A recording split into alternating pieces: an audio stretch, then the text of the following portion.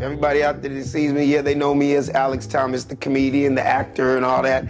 But that's truly where it all started. Like, when I ended up being a comedian, I really did talk about my life growing up. And the neighborhood that we grew up with, it was like gangsters with two parents. You know, these guys were like gangsters that got a mama and a daddy at the house. You know, people didn't know that 5 minutes from the Beverly Center, there was Mansfields. You know what I mean? Mansfields, you know, I guess I'm OG age, so they started off as hustlers. They used to be MFH. And then as the years went by, you know, it became, you know, Gangster Crip. The bus stop on Olympic in La Brea, you know, there used to be a place called Pops before it became Taco Bell, see, cats that were coming from either the jungle or cats they were coming from schoolyard neighborhood to get to LA High. They had to go up La Brea and get off the bus stop and then go east on Olympic. But see, what happened was was Mansfield neighborhood. So all of, you know, Mansfields were going to John Burroughs and Fairfax. So it was a whole lot of craziness that went down right there on the corner of Olympic and La Brea. There was East Side cats, you know, there was Inglewood, there was Watts, there was Compton.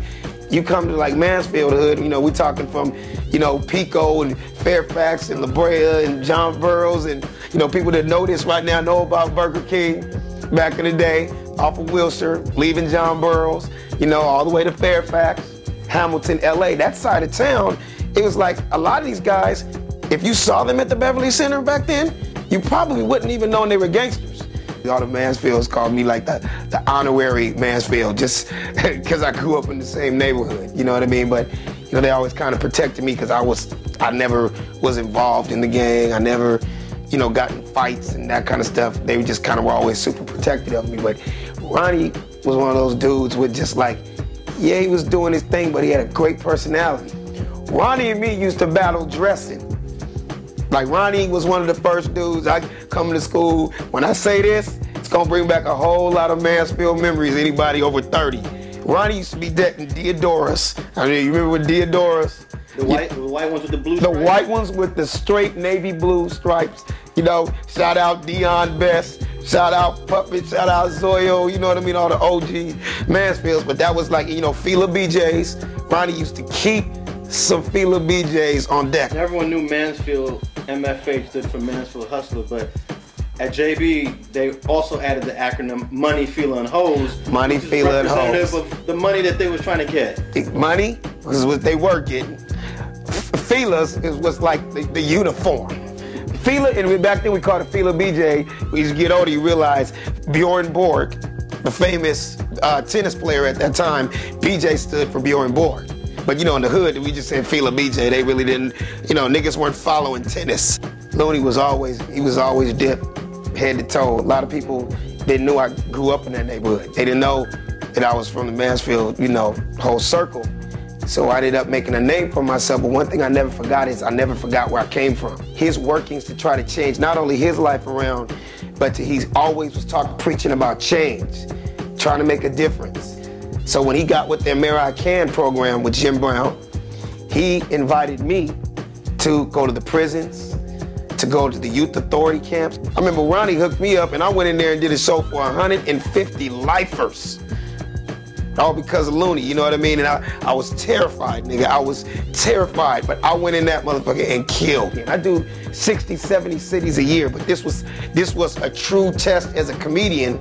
Like, you know, if I can go in there, like I felt like if I can kill in prison, there's no comedy club on the planet, you know, like, and I always thank him for that, because that helped, that made me super tough, super hard, because if there's ever a tough crowd, it's 150 killers. His whole thing was, if I can make these guys laugh, if I can get them on a positive road, it'll calm down that anger and that, you know, that side of them in jail. People that think everybody in the hood is bad. Think anybody south of Wilshire is a gang-banging, drug-dealing, crackhead / dealer. No, not everything in the hood is bad. I'm a great example. I came from it and I made something out of it. Ronnie went hard in the paint for that Amer-I-Can program. He went hard in the paint. I mean, he was trying to help these young kids, these young guys who you know, really don't have no guidance, like they were his kids. Man, when I heard that he was murdered, my whole thing is, just, tell me this is like a dream. Tell me this isn't happening. You know what I mean? Just tell me this is happening, because the first thing that went through my mind is how much he was about changing this thing around. When they told me he was murdered, it hurt me. It was hard to believe. But the thing that made it worse is when I found out it was a young kid. Because that kid didn't know he's trying to help people just like you. A gun is as easy as going to buy some fucking Red Vines or cigarettes or Sprite. Guns nowadays, it's unfortunate, it's like going to buy a pair of Air Force Ones. It's like going to buy an LA Dodger cap. If you ask that kid, why do you have a gun? I bet you he's gonna say, I gotta protect myself because of the way these streets are now. And of course, that was horrible fucking judgment. You took somebody's life. I don't know that kid's situation. I don't know if he didn't get love at home. I don't know if he didn't have a mama or a daddy.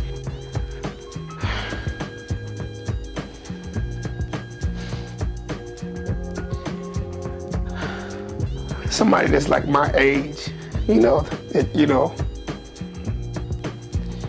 you knew so long is gone now.